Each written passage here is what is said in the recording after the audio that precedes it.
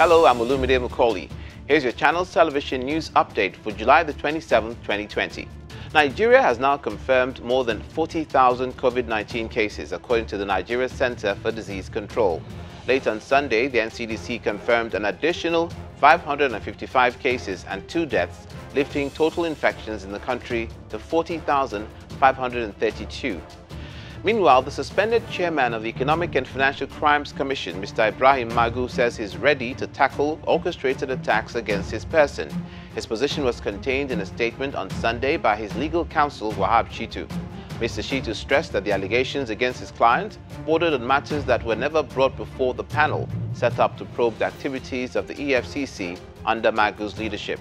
To security, in an effort to curb the menace of activities of Boko Haram insurgency and banditry in the country, final year Army cadets of 67 regular course of the Nigeria Defense Academy have concluded a 3-week practical special warfare training tagged Exercise Camp Highland. The final battle inoculation exercise, which involves the firing of live ammunition of various weapons at combat team level unselected targets, is designed to expose the officer cadets to the real battle situations. On the international scene, the coronavirus pandemic has killed at least 645,715 people since emerging in China late last year, according to a tally from official sources.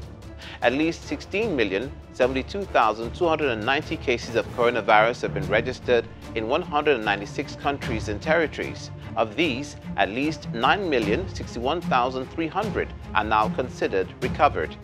And in sports, Cristiano Ronaldo powered Juventus to their 9th straight Serie A title on Sunday in a 2-0 win over Sampdoria.